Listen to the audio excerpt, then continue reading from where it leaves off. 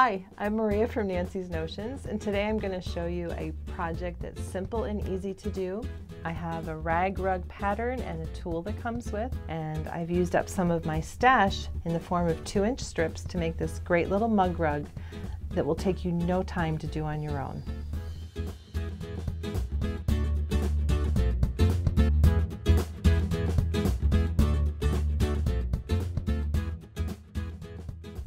Okay, to get started, I'm going to simply clean up the end of my strips. Here I've got a bunch of 2-inch batik strips cut and ready to go. I'm going to fold over an end and cut a slit right about in the middle and about 1/2 inch long. It does not have to be exact, but I need a little hole right there, and I need it on both ends of every strip. This is something that you can do as you're working. You don't have to sit and cut this on all of your strips right away. I want a contrast color to go with, just because I do. There's no rules. If you've got all purple strips or all green strips and that's what you want your rug made out of, then that is totally up to you.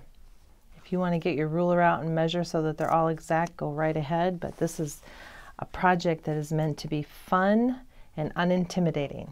So I've got a slit cut in both of these ends.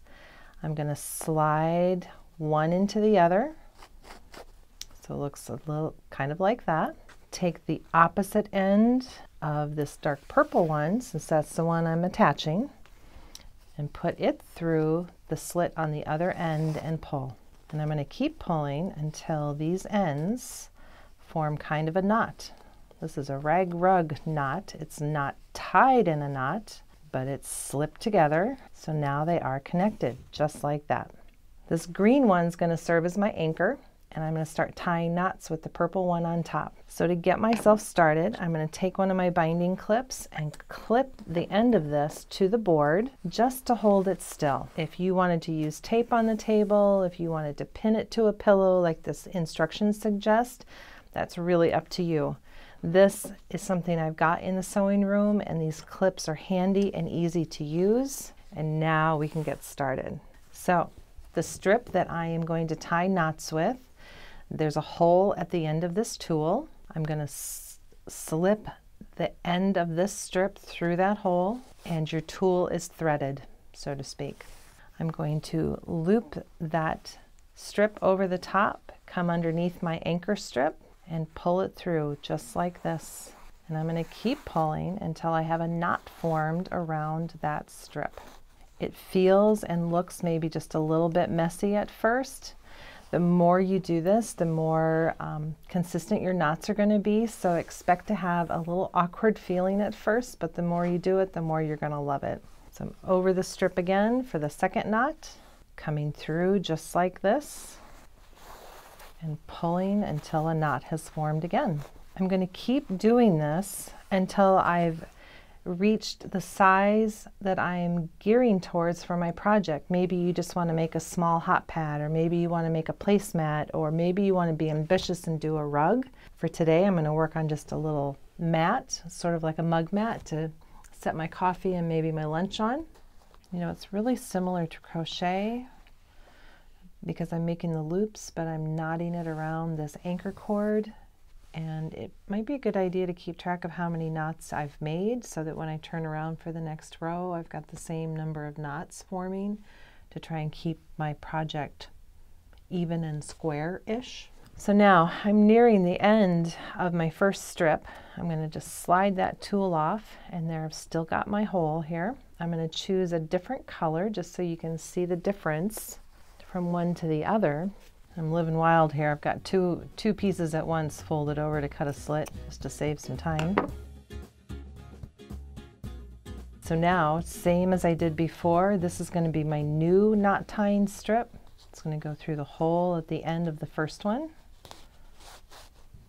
And the tail of this one is going to go through the slit at the beginning of this one. So I'm going to take my tool again and the end of my next strip and thread it through just like that, and I'm ready to tie some more knots. I experimented with some cotton strips that have a much different feel from the batik. I like the feel of the batik better. And the batik isn't herring as much as the cotton did. The cotton I felt like was really shredding on the edges, so I like the look of this batik fabric even better. So you're going to have to experiment with what you like. I've accomplished the size that I think that I want, so I'm going to stop with this row. I can unclip my clips, but now I can just hold this in my lap or in the air like this. And I'm going to go back in and count the number of knots that I made so that the next row I accomplish the same number, and that'll help keep me square. I've got 20 on here. So I've tried to keep the loops kind of uniform in size. You'll notice that there's a hole. I'm going to work my way through with that tool later on, and that's how I'm going to add on another row of knots and continue to let my mat grow in size. So this bright green is my anchor strip again. I'm going to continue to use that in the middle of my knot, but now I'm going to pick up the top loop of each knot that I made along that first anchor line. So if you can see here, there's my anchor strip. I am just going to bring it up over the top, hold it in my fingers. So if you've done any crochet or knitting, you're used to weaving the yarn through. It helps to put the strip through my fingers to kind of hold it taut. I still have the end of my tool threaded onto this strip. I'm going to loop it around like I did in the beginning, but this time I'm going to come through the top part of that knot and keep that anchor strip in the middle and tie a new knot. And I'm going to pull it so that I've got a knot on top of the strip. Can you see how that hole just kind of showed up? That's going to disappear a little bit when I go into the next one. But I want this new row of knots to form on the top of my original row. And every time I turn the corner, I'm going to do the same thing until I've reached the size that I want for this mat.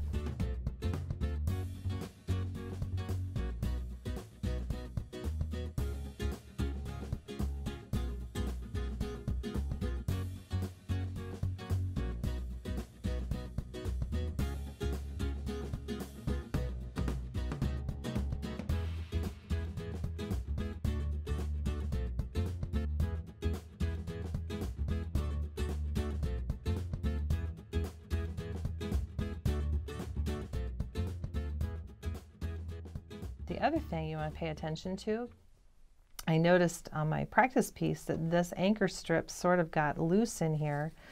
So if I hold on at the end here and just give it a little pull, I want that anchor strip to remain straight, not necessarily tight or taut, but I don't want it to start eating up inside those knots. So you always want to keep checking that too.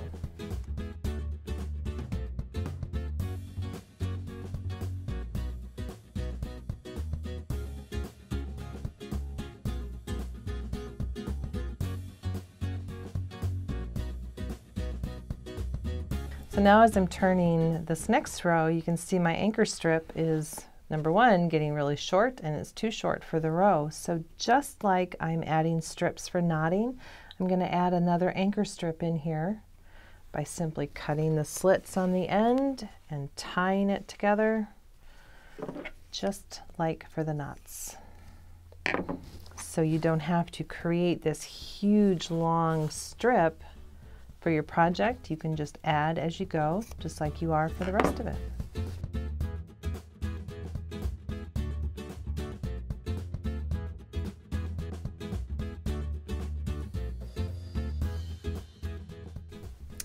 Ta-da! And off I go again.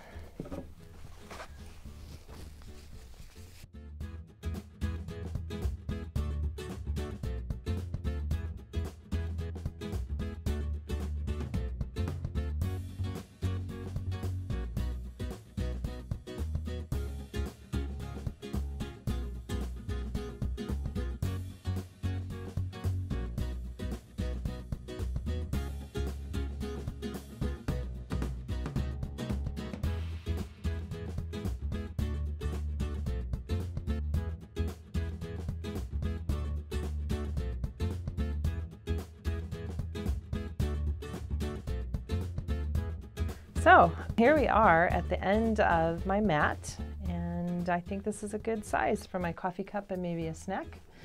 And to end, it's so simple. I am just going to tie a knot with the 2 strings, just like I'm tying my shoe. And I'm going to take the tool and either weave that strip into some of the knots to get rid of it, or if you want to do a border all the way around, you can keep adding on another strip here and stitch or tie knots all the way around your mat so it has a uniform finish, but that easy and it's done. How fun was that?